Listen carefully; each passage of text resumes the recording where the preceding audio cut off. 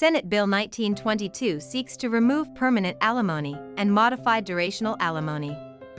States that the court should favor bridge-the-gap alimony and rehabilitative alimony over other forms of alimony, and that the burden of proof is on the spouse requesting support to state why they are entitled to it.